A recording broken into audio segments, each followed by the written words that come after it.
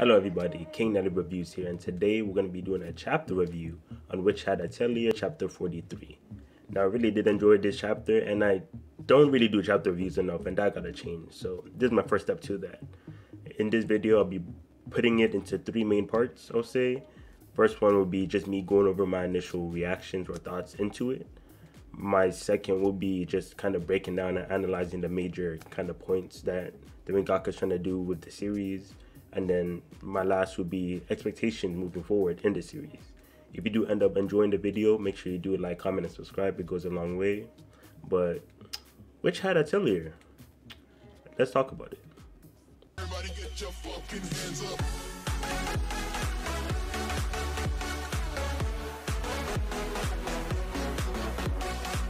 So this Witch Hat chapter is pretty much separated into three main parts. The first part will be the part with Coutas and Tartar. We saw how they met up and why Tartar actually feels for Coutas. The second part was talking about Origuo. He wants to make an invention, but it didn't go through, and he's explaining why, and that pretty much helps explain just how the world works in, you know, the magic society that they live in. And then the last part was Coco's interactions with Coutas and how that went, which I really liked. So three main parts. Overall, pretty long chapter, but the chapter was good. I really did enjoy it. So let's get to my first thoughts while I was reading the chapter. Okay, so the first scene, the one with Coutas and Tartar, from what we've seen, Coutas was trying to run away from a band of thieves, and he ends up breaking the legs of his magic chair.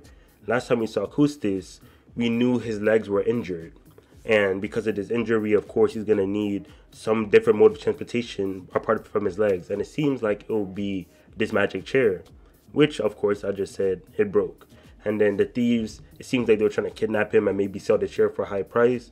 But they broke it. So now that's just a missing opportunity for them. And to release their rage for losing out, they tried to actually attack Coutas. That's when Tartar came in. Tartar kind of read the situation, and he's just like, oh, you know, if you guys are thieves just trying to, you know, cause trouble, I'll call a witch over.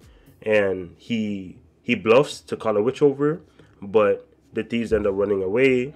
And then Tartar, you know, meets Coutas, you know, helps him up. Coutas explains that, you know, these are his new legs and they broke. How's he gonna live? Tartar ends up, you know, with no magic, just uses adhesive glue, you know, and then through that he ends up solving, well, not solving, but fixing Tartar's chair and solving his problem. And, you know, they share names, and then that's pretty much the start of their journey together. And as we see, they're pretty close, so you can tell that Tartar really helped Coutas, and Coutas sees him in a very positive light. So then we move on to the next scene with Quifri and Origuo. So next, we get into the scene with Quifri and Origio. Now, Quifri, he's still hurt. We see him trying to sweep, but, you know, his back hurts, so it's not going well. They warned him to, you know, take care of himself better. And Origio is saying that he'll just take over and sweep, you know, so Quifri doesn't have to worry. And Quifri asks him, like, aren't you busy? And then he explains that his recent invention, which is a fake flame, didn't go through and it was rejected. And then Coco was pretty confused, like, yo, like, why didn't it go through? And then they start explaining. They say that, you know, the fake flame, it won't burn or scald you even if you touch it. It looks exactly like a normal light or a normal flame, but it won't burn up, cause a fire, or it won't run out of fuel and be extinguished. So it's basically a very convenient fake flame. And then, of course, it sounds fire. Well, it sounds fire, but it's like, it's too good. You know, the fake flame's too good that people might actually mistake a real flame for the fake flame. So they explain that kids that see the fake flame, you know, they can touch it, grab it, do all this. Now when they go to a real flame, they're like, oh, the last flame I touched, I could just, you know, touch and grab it. So they try to do it on a real flame, and they can end up with permanent injuries and, you know, cause very heavy damage. And we don't know how many kids who end up falling for that. So they start explaining that even if adults tell them that, hey, fire is bad, but then the next day they're grabbing like Origio's flames and then playing with them, is very contradictory. So not all kids will be able to make the correct decision when it comes to, the flames. So Orgio and Quiffy explain that, and they explain how, they have to be really responsible with how they handle magic, because magic, as Quiffy said, can fundamentally reshape the world. So everything they make, they have to really worry about the effects they can have for the people that can use magic.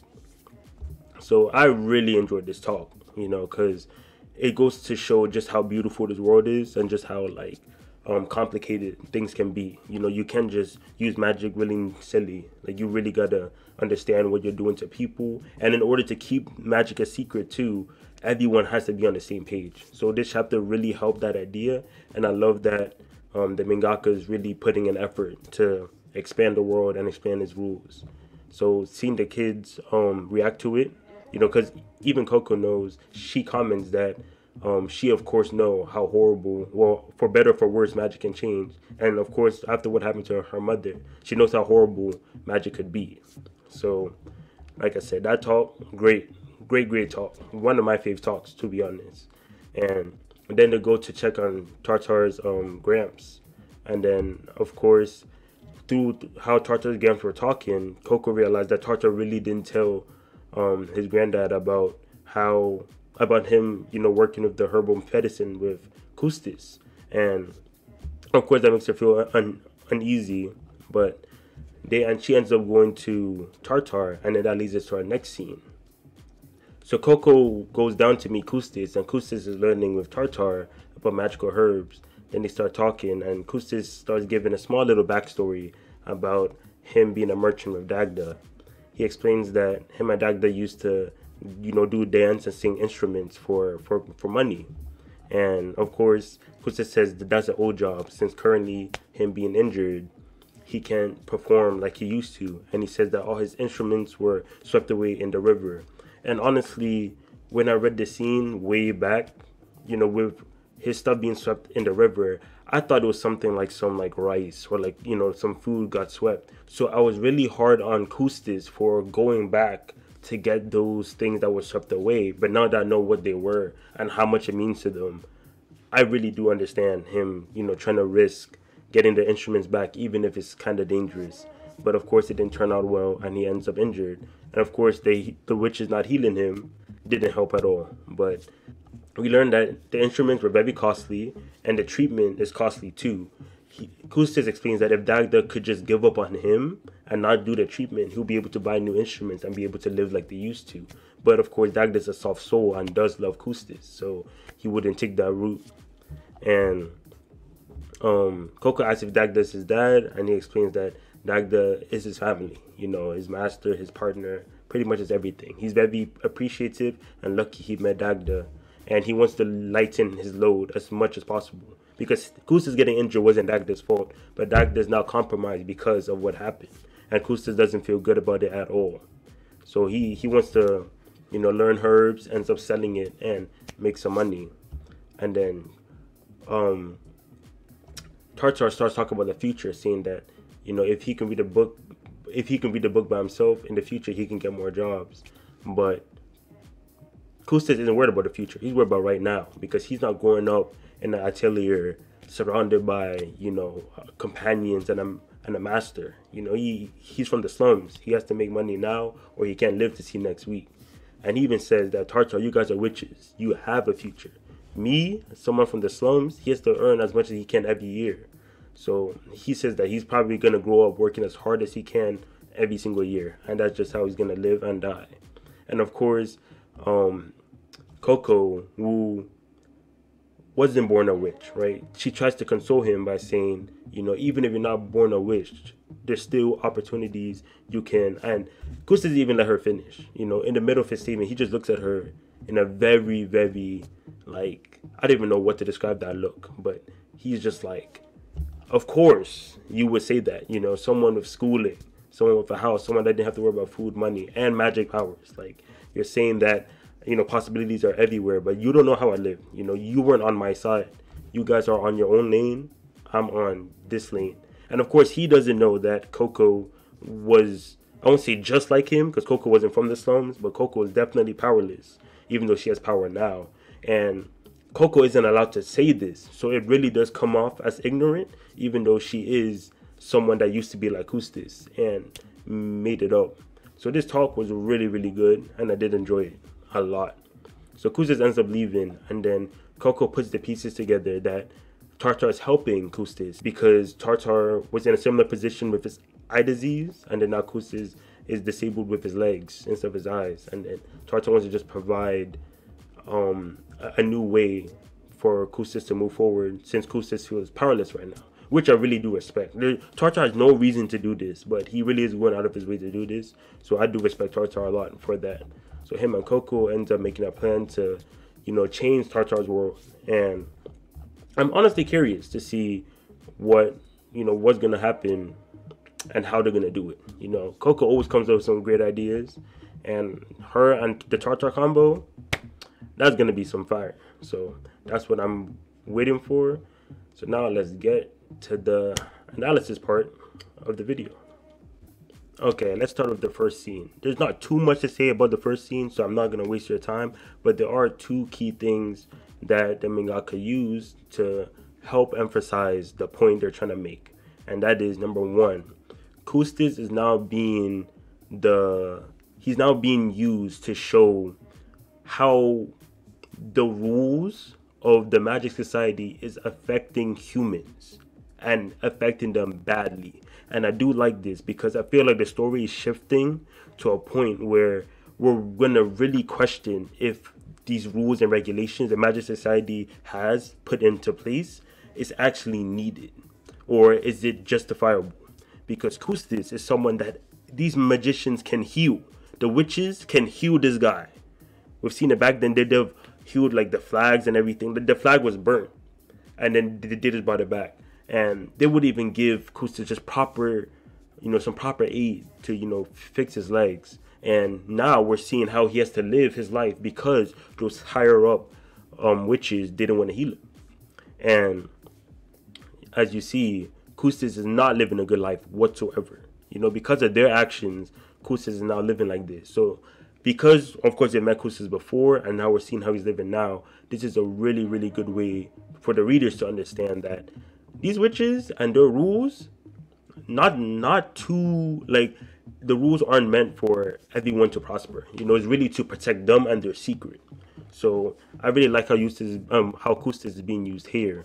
And Tartar fixing his chair without magic. He just used adhesive glue. That's all he used. And that also goes to show that you don't necessarily need magic to kind of solve everything. And because he's doing it to someone without magic, Coutas, because Coutas can find adhesive glue himself. Of course, it'll be hard with his legs. But the main point is, this is a good way to kind of give Coutas like a path to kind of fix his problems, because of course, being powerless, not having magic, and on top of that being disabled with your legs, is very rough. And Tartar, even if it's just one step forward, being able to just heal his broken chair with no magic, just normal glue, that's good overall, because it shows that a lot of these problems don't have, you don't need magic to solve a lot of these problems. Some of them can be solved just by using your brains and just having the right tools, for the right job. Now, the meat of the chapter was definitely the next scene with Origuo, and let's move on to that. Now, the Origuo scene was really, really, really good. And it's really good because people got to understand that when it comes to keeping these secrets, right, it's a very, very hard secret to keep because magic is accessible to literally everybody. As long as you have the right ink and the symbols you have to draw, you can do magic.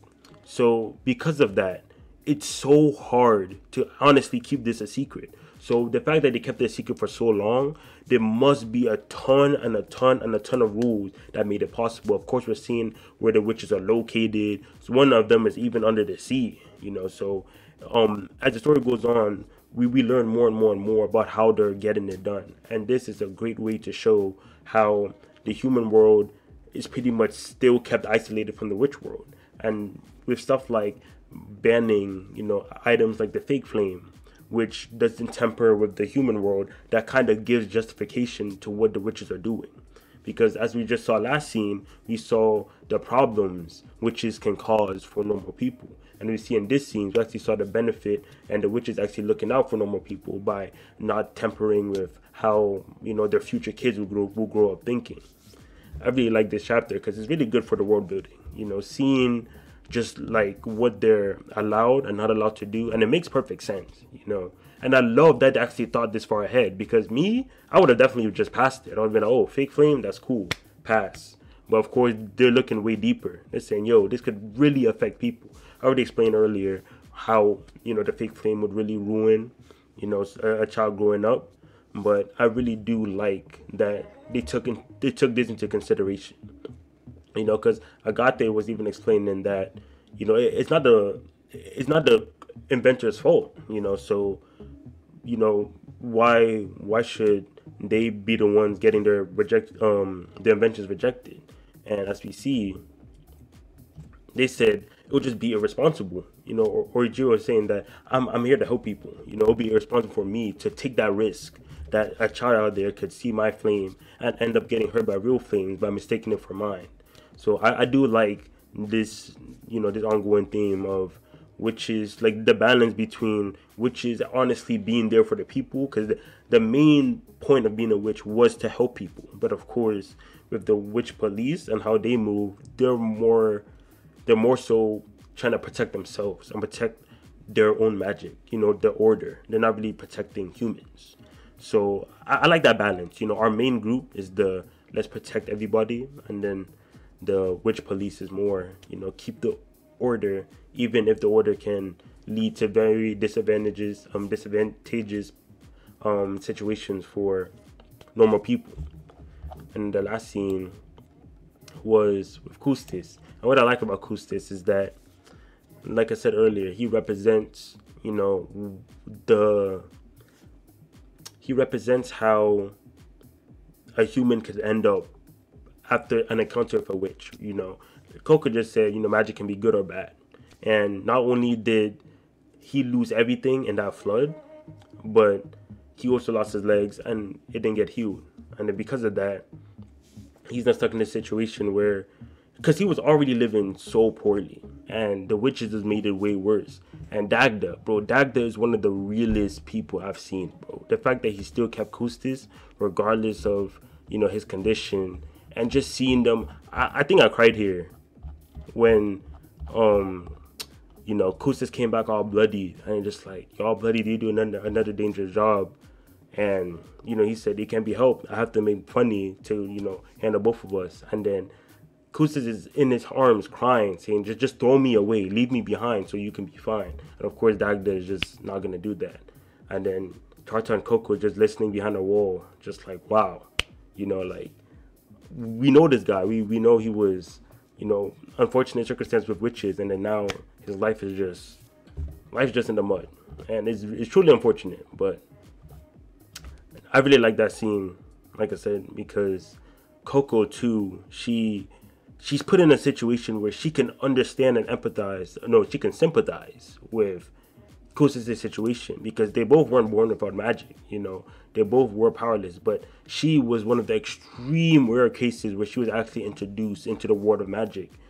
So she has both perspectives. Whereas Tartar, in Coutas' eyes, she's been born with magic, and Coco can say no. Because if Coutas knew Coco was born without magic, he might have had a lot more inspiration from her, because he's like, she found a way. She really found a way to just learn magic. That's an insane feat for normal humans in this world. So, but of course, to him, she's just born with magic, and then she's trying to tell him that, oh, there's even without magic, there are many possibilities. And he's just like, what do you know about living without magic? He's saying he's here legless, living in the slums, making Dagda doing these dangerous missions, and it's just a really unfortunate situation. And I like this for Coco, because Coco's always put in a situation where she thinks on both sides. Because she wasn't born in the witch's world, she has a interesting and refreshing perspective when it comes to situations.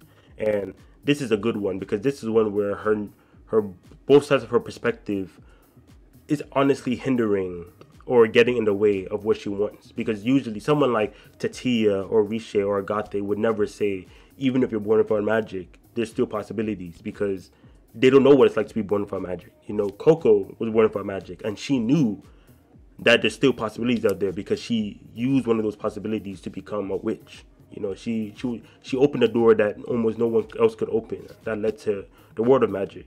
So, but of course, she can't say it because of the rules and regulations, and because of that, she's not put in a compromising position when it comes to her relationship with Coutas. So, I really love how this chapter really went over the kind of rules of like the witches and how it's affecting people. You know, because it's been this way for a while. I was reading the series; it's really been in this way for a while, and I love these chapters that really emphasize it. And the last thing is, I really do enjoy the three, like Tartar, Coutas, and Coco. Those three, both of them in this current situation were they were all compromised at one point. You know, Tartar he has eye disease. You know, he can't really tell colors, and because of that, he says that, you know, that feeling where the future's closed off because of something you have no control over is really unbearably painful. Coco felt the same exact way when she wanted to learn magic, but literally she could not. You know, there's nothing she can do. She simply was born without magic, whereas other people could use the magic she always wanted to use. But what could Coco do about it? Coco just had to hold that. And Acoustis now currently can't use his legs. He's hindered. He has to move with his chair, and because of that, he can do the same dances and play the instrument that got him money. So now he feels like his future is closed off because of his health condition. So all three of them at some point of their lives had a really, really heavy condition that stopped them from believing that they had the future they desired for themselves. But Tartar and Coco has found the resolve to, or found a way to kind of take that step to the future they've always dreamed of. So now they want to bring Coutas into that same world that they see. So I'm really excited for what's coming up. And yeah, let's move on to the expectations. Now, for expectations for the next chapter, honestly,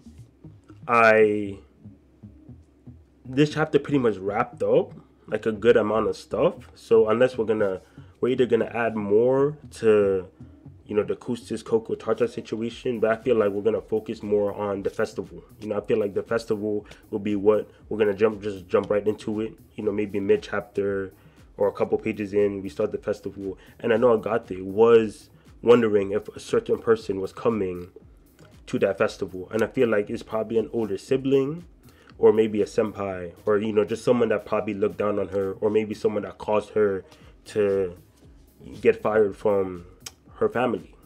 So I feel like, yeah, we'll be starting the festival pretty soon, and then that kind of plotline with Agate, maybe not next chapter, but, you know, in the near future, that's gonna come into play. And of course, Brim Hat invasion for sure.